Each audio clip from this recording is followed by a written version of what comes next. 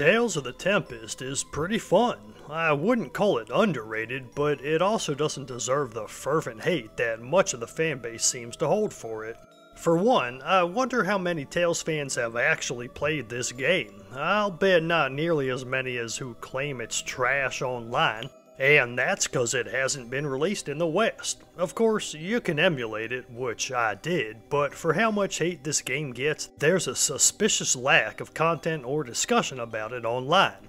I could only find one review on YouTube, and very little forum discussion that demonstrates knowledge of the game instead of just assuming it sucks. I'm here to shed some light on this lesser known game and hopefully offer a fresh perspective that might convince you to give it a go, if you're a curious Tales fan like me. There's one caveat though. You might have noticed the asterisk in the video title, and it's a big one. I played the fan patch, which in addition to translating the text also fixes some bugs and makes the game more playable. How much more playable, I'm not sure, but from the patch notes it sounds like those dudes did a ton of work under the hood and just about went crazy doing it. Since I'd bet this is the version most English speakers would play anyway, I'm okay with limiting my review to it. I'm sure the original release is every bit as janky and broken as I've heard though. If you only want to judge that version, fair enough, but I'm focusing on the Absolute Zero patch in this review.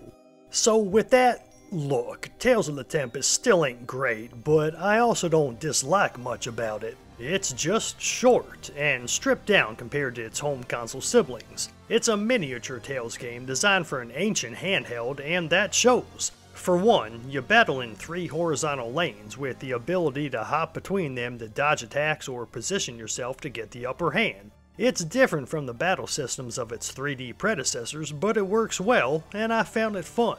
It puts the focus on avoiding damage, more so than in the console games since enemy attacks are brutal, and has you assigning arts according to which combos you like best. Certain types of arts can be chained into others, which means you'll be changing up your arts loadout throughout the game, though not during battle, which is a shame.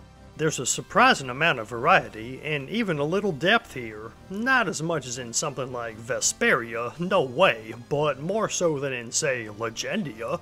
You'll have to constantly manage status effects and use items for healing since the party AI is pretty bad and you can't order them to use arts. It's also pretty easy to get cornered by enemies and screwed pretty fast, so you'll need to stay on your toes. This is not a super tough game, but it ain't easy either, at least not for the first half or so.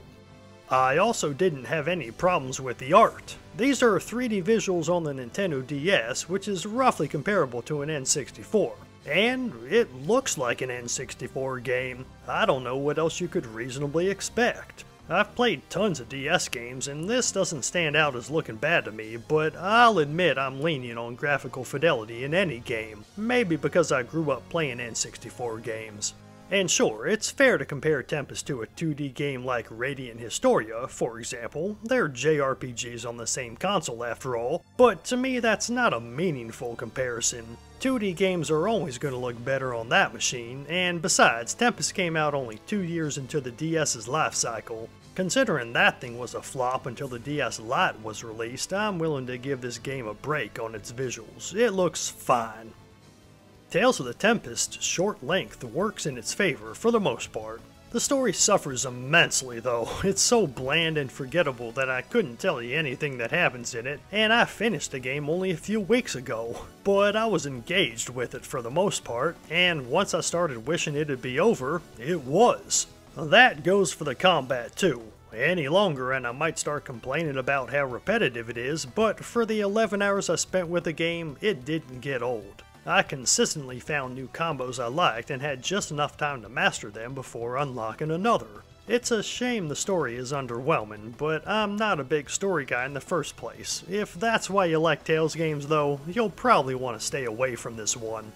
So is Tales of the Tempest good? Not exactly, but when talking about my least favorite Tales games, I'd rank Legendia slightly below this one. I would actually play Tempest again, using different arts and strategies, whereas I have no desire to slog through 30 to 60 hours of Legendia's rote combat again. At least Tempest challenged me a little bit. I even died a couple times, and it's short and sweet. Well, kinda sweet, as I've already explained.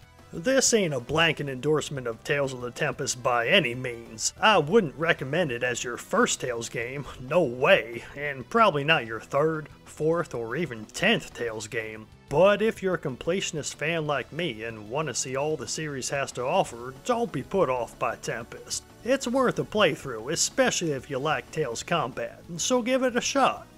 That's all I've got for this one. Thanks for watching. Leave a like for that algorithm, subscribe for more videos on Tales and other RPGs, and have a blessed day.